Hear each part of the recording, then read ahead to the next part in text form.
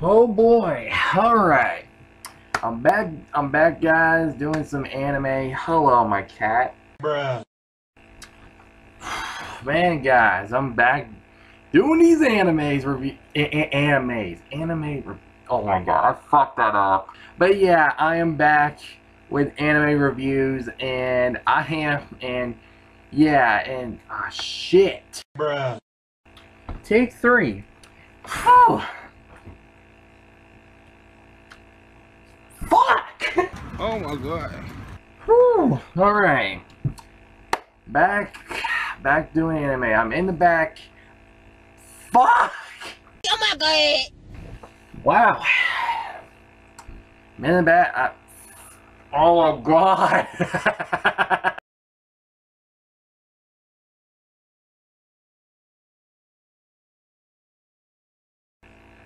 Back in the mood of watching anime. Man, what other stuff do I like to watch? Like I'm kind of looking at my list. Oh, painting started stalking in Garterbelt. Fuck it. I mean, heard it's random as fuck. Might as well go back and within a bang. I don't know what the fuck do I expect. I mean, I've seen FLCL. There's no way.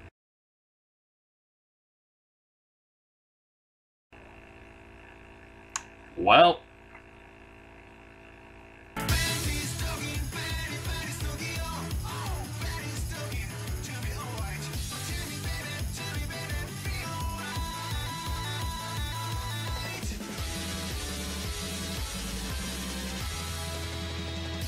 What the hell did I just watch? Hello guys, Survivor here. Welcome back to yet another review. And yeah, anime review. Yeah, I'm back with anime reviews and stuff. Holy shit. I'm still boggled what the hell I just watched some time ago. I've been trying to think about doing this review for a bit because I didn't know when. And it depends on the time. And wow. Seriously, like this is something that I really like. Like I love the fact that painting and stalking with Garterbelt is literally like Japan just kind of interesting, like how we did all this stuff, and it's literally the exact opposite of what you would think out of a regular cartoon. Like it does have that anime-ish style, which it definitely does have a style with it, but it's got like the episodic format and its premise, but it's the exact fucking opposite of any cartoon show you would think of. That's the thing. So, Painting Stalking with Garterbelt is a show about these two angels, Panty and Stalking, and their names they're not subtle, and that's mostly thinking thanks to their powers. They're angels trying to take down ghosts so they can go back to heaven, because the more ghosts they take down, the more heaven coins they get, so they can go back up to heaven. That's pretty much the goal of it. And it's pretty much as you would expect out of a show like this, but at the same time, it's not. Y'all wanna know why? This is on some rated R shit. Hell, I would bet, oh shit, I would bet my behind that was so close to a rated A. I mean, don't get me wrong, there's a lot of animes and shit out there that can like reach up to rated A territory, like High School DxD in a way, but it's like, I feel like Panty is talking to reach higher than that, because Panty is literally a freaking sex addict. There's many innuendos and all this stuff. I'm like, what the hell? I'm pretty sure someone just randomly just started playing this, and I suddenly have like, and when you hear Panty moaning and shit, it's like,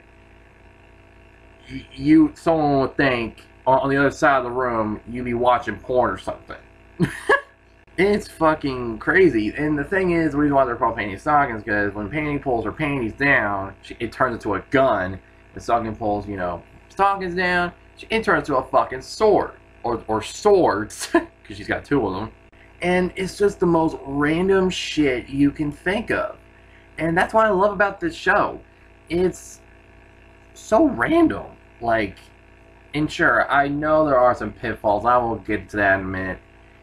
But it is so random, but in a good way. Like, it knows what it is, and it's parodying the shit out of it. There are so many references that you can just, like, that can kind of pass you by. I went back and saw, and I was like, oh, they went out of their way to make an entire first half episode, like a first half of an episode about Transformers. And they literally got a cartoon, regular, generic cartoon narrator to do this shit. And it's funny as fuck that by the time that first half of the episode ends, it literally ends off with, who wrote this shit? Like,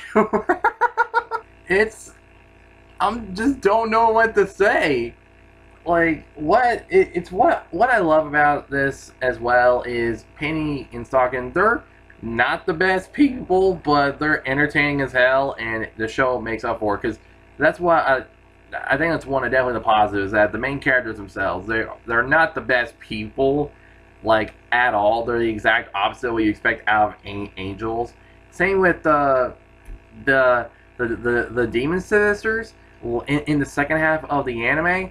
They're the exact opposite of what you expect out of fucking demons. Which, given the ending, which I'm gonna get into, I'm not gonna spoil it, but it's kind of a, yeah.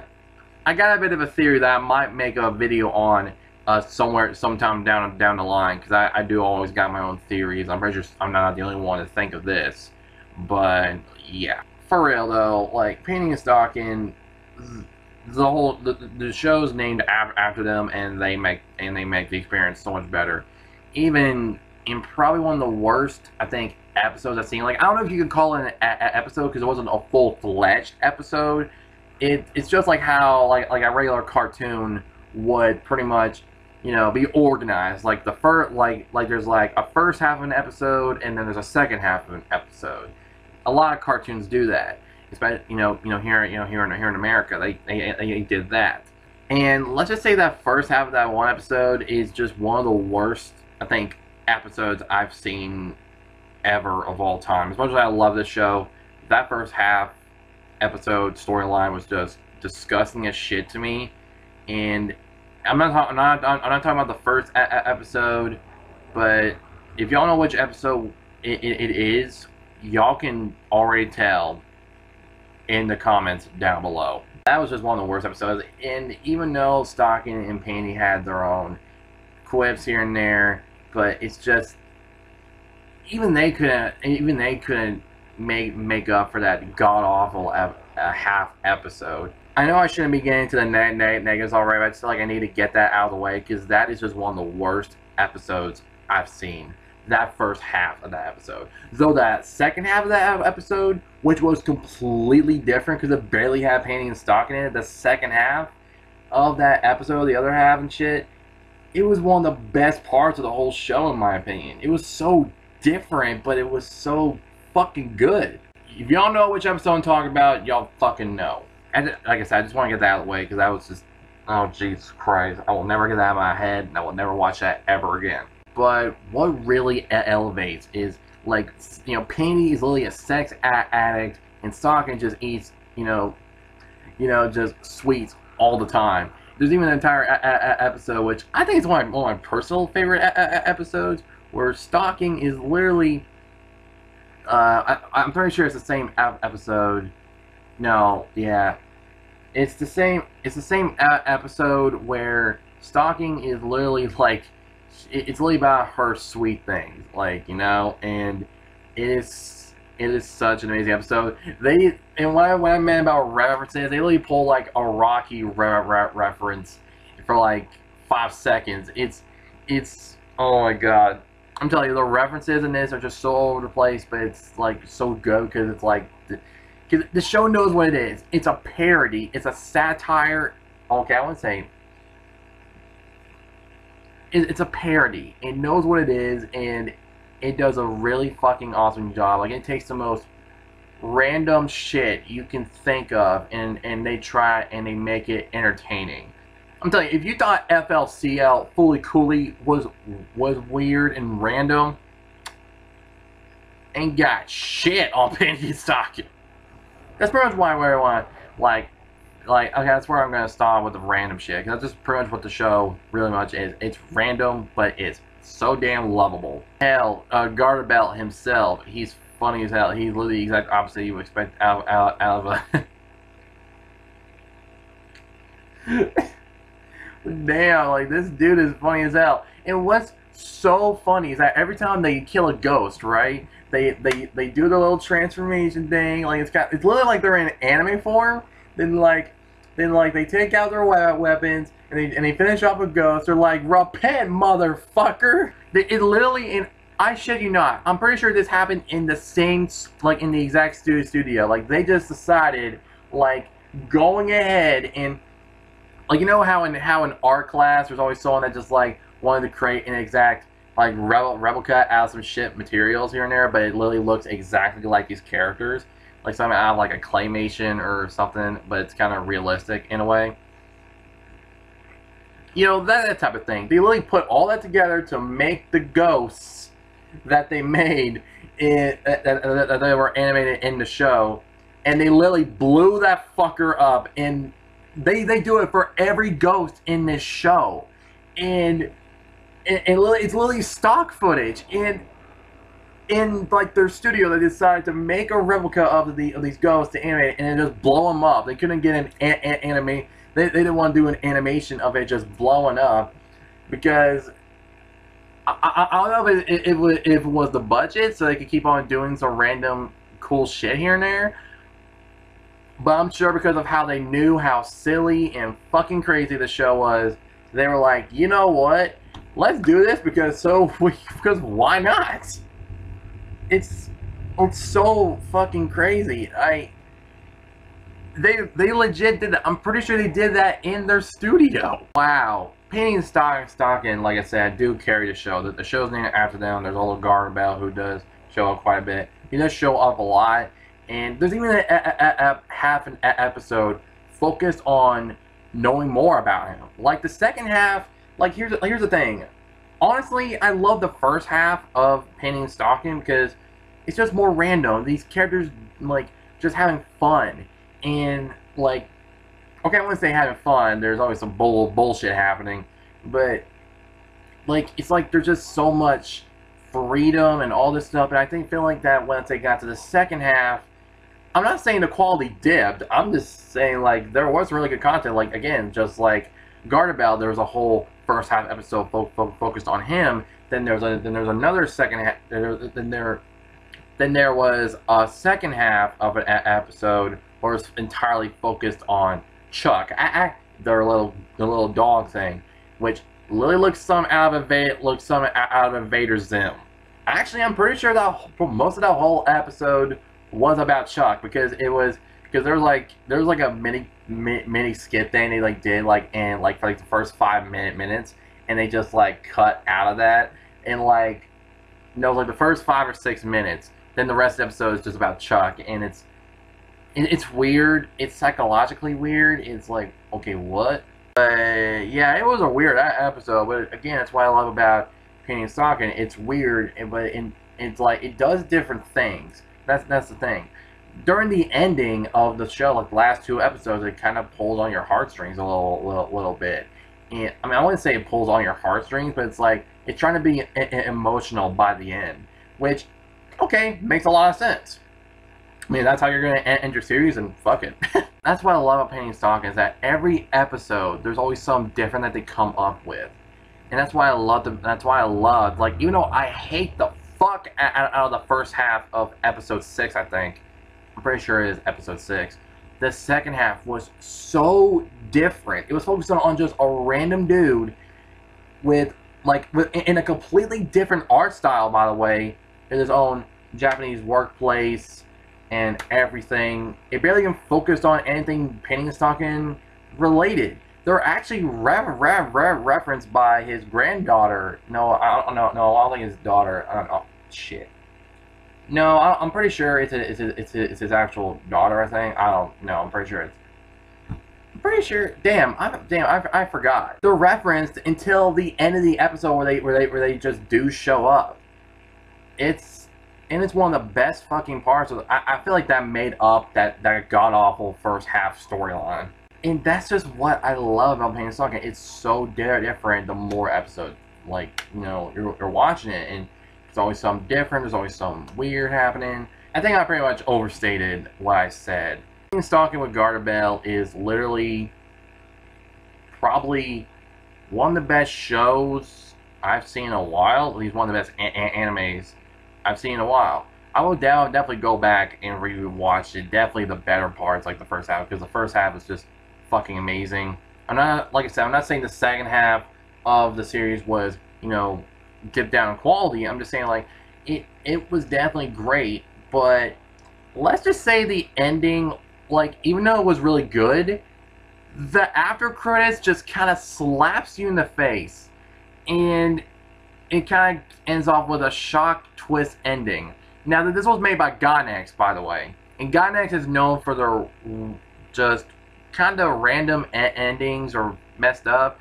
I heard that Evangelion's ending, which is like the third movie, I heard like it's fucked up. FLCL ended with a note, and with a pretty decent note. It ended with a really decent note. It like you're. Here's the thing that I don't like about that final after credits scene, and this really does piss me off. It's one of those things where I'm sure they were gonna make another season because that's pretty much what they were setting up as. But it comes out of fucking nowhere. And like I said, this does play into a theory that I will make a video on sometime down the line. Because if y'all know what happened at, you know, back in the previous episode with the whole, because it kind of ties in with the actual finale, then I got a theory on like what it is, and plus it plays with the girls' personalities and even the demon sisters, which I am gonna make a theory on, but like I said, it pretty much comes out of nowhere, but I don't think it's as come out of nowhere as we would think, as I feel like it's kind of been staring right at us in the face the whole time.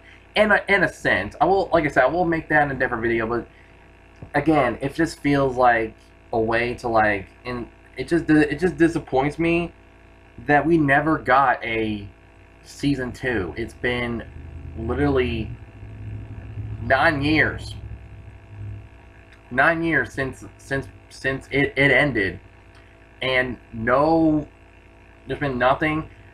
Now, mostly because of the fact that the studio that did work on it, I'm talking about the studio, I think that's something to do with like the fact that the team behind it that ended up breaking off from Gainax ended up making Studio Trigger, who are known for, and you know, Kill la Kill, Darling in the Franxx, and I'm pretty sure it was like one of their first official works, Inferno Cop. And you can definitely tell that I'm pretty sure it's the same team, because Inferno Cop is literally just a bunch of walking pictures,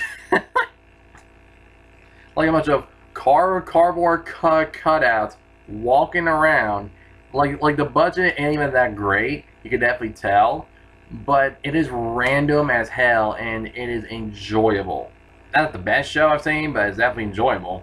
Now, if they got the rights to Panty Stalking, they will I'm pretty sure they would love to make a season 2, but they don't. Gainax still has it, and I don't know what Gainax has been doing recently. Now, unless we get a season 2, that ending is just wow.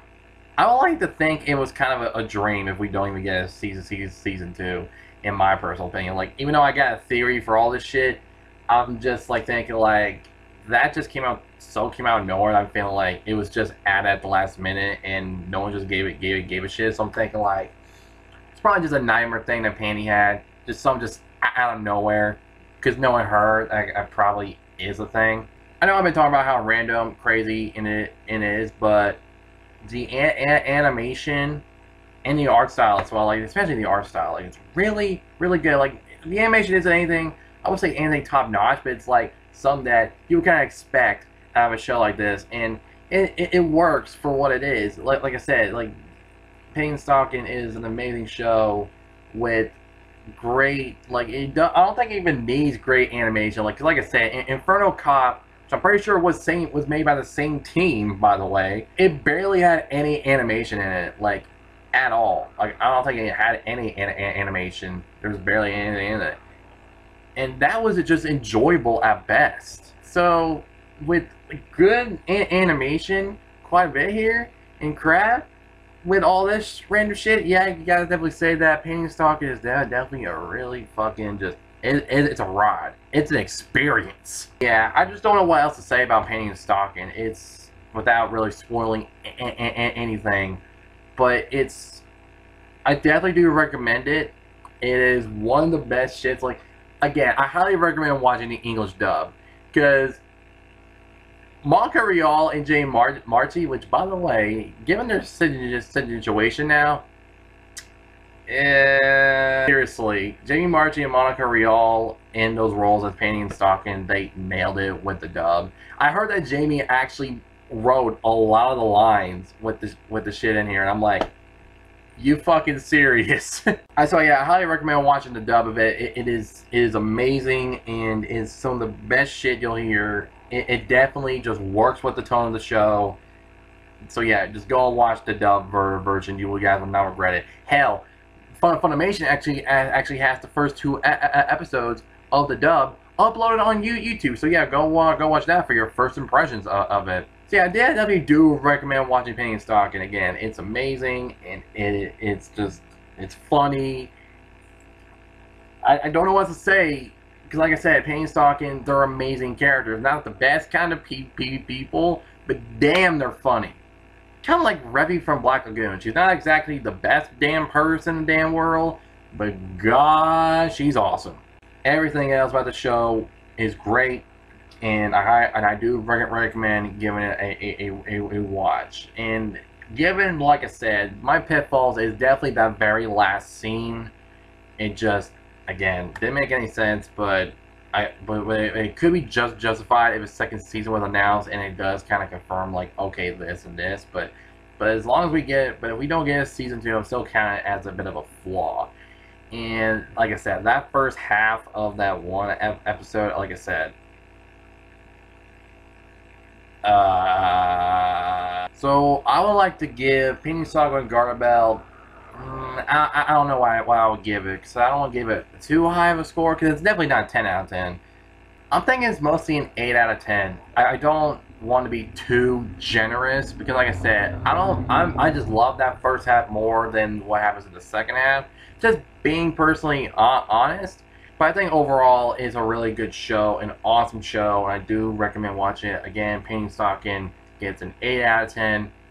Great series. Definitely recommend watching it, especially the dub. Come on, Jamie Marchi and Monica Rial fucking nailed it as those characters. Hey, regardless of the shit that those two in real life are in right now, you guys just cannot deny the talent at Funimation that they bring with the dubs, especially Jamie Marchi. Like, she does a really amazing job, you know. Reese Gremory, Kana Alvarona, and anyway, though, that's going to be my review of Panty and Stocking with Garterbelt. It is a great show. Again, go watch it. I hope you guys enjoyed it. Like the video if y'all enjoyed. Subscribe if y'all want to see more. Comment below what y'all think. And if y'all are new to the channel, if y'all want to see more, be sure to subscribe for more. I hope you guys enjoyed it. See you guys in the next review. And let's just say I rewatched an anime that I didn't find it was that bad at all until, like, oh, fuck me.